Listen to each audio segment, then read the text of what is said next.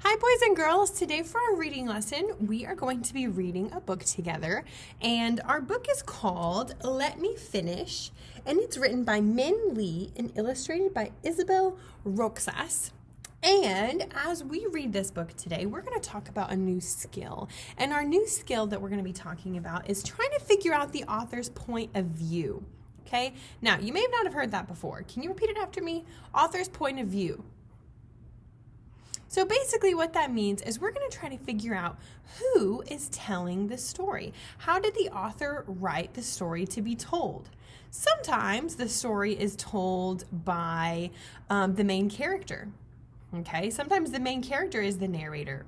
Sometimes the narrator is someone who's not even a part of the story. They're just telling the story. And narrator could be a word that you've never heard before. Can you repeat that word after me? Narrator. So what a narrator is they are the person that is telling the story. They're telling all of the fun things or all of the details in the story that's happening. And if the main character is the narrator, we're going to hear words in the story like I, me, and my, because that means that the main character is the one who is telling the story. Okay, now sometimes the narrator could be somebody that's not even a part of the story. They're just a person that's telling a story. So instead of seeing words like I, me, and my, you're going to see lots of characters' names, and it's going to sound like someone is talking about the characters instead of the characters talking about themselves. Okay, now hopefully that's not too confusing for you, but as we read this book together, I want you to try to figure out who is telling this story. Is it the main character? Is it somebody else in the story? Is it a narrator that's not really even a part of the story? They're just telling it? Well, we're going to read to figure out, and I hope you really like this book. It's a really fun book. It's called Let Me Finish.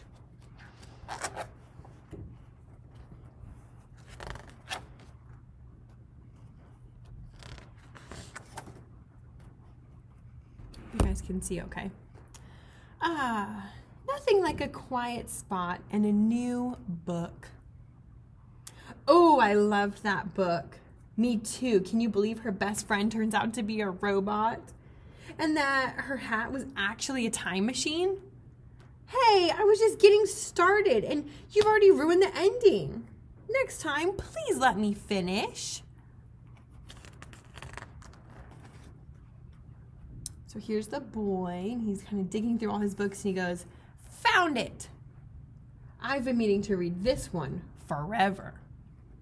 Now I'm going to pause right here. We're already seeing that as we're reading the story, I see the word I, and me, and my, and that means that this boy, the main character, sounds like he's telling the story. So it could be from the main character's point of view. He could be the narrator, but let's keep reading to figure out more.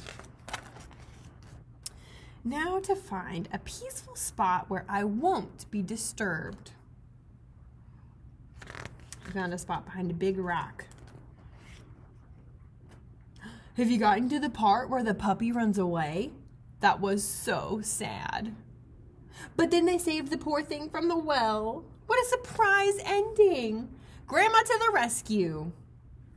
Oh no! They ruined the book for him again. Oh no, not again. What do we have here?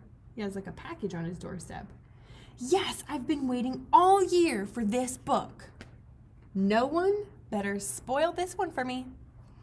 There's the word me. That means that the narrator is the one doing the talking in this story. He's on his way to find a new spot. Here we go. I can't wait to dive in. Ooh, I'm in the middle of that book too. That's my favorite part. Don't you love it when he reaches the top of the mountain? Oh no. No, not this time. This time I'm making it to the end. Just let me finish. He seems very frustrated. I'm reading that too. I tore right through it. You'd never guess that the island is actually Oh no, and there he is running away. He does not want to hear the ending. He wants to figure it out for himself. I haven't gotten there yet. Please, let me finish. Great choice. What a page turner. Watch out for the dinosaur at the...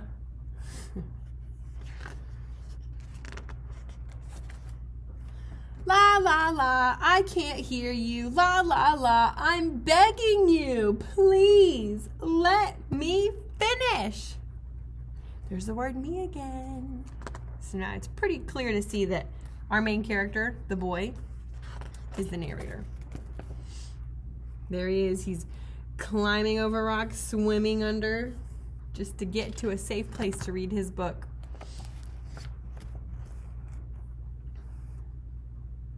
There he is. Let's see if he finishes. Finally, all alone. So there he is as he's reading. He's feeling sad. It's making him laugh. It looks like he's really hooked on this book. Have you gotten to the dinosaur at the end of the book yet? He wasn't actually alone. I think I just did. Ah! And there he is. He actually fell into the book. You won't believe what just happened in this. No! Let me finish. I still haven't gotten to the end. Isn't that kind of a cute book? The whole time, the little boy is reading the book, and he finds a spot to finish his book on top of a dinosaur that he doesn't know. And turns out the dinosaur is actually reading a book after the boy fell into the book. Anyways, very cute book. I hope that you enjoyed it. And as I was reading, I noticed lots of different clues to tell me who the narrator was. Like when the boy is saying, "Let me finish," we know that it's the boy talking. So we know that our main character is our narrator, okay? So we would actually call this first person point of view because it's coming from the main character in the story. The main character is the narrator, okay? So I hope that you enjoyed this book today. Today for your seesaw lesson, we don't really have an actual activity to complete, but I do want to challenge you as you are reading or as you are listening to books maybe on Epic or maybe on Raz Kids. I want to challenge you as you're reading to figure out if you can tell who the narrator is in the stories that you're reading. Is it the main character? Is it somebody who's not actually a part of the story? Is it a different person in the story? Okay, so as you're reading your books today, I want you to figure out who is the narrator in your story. Bye, guys.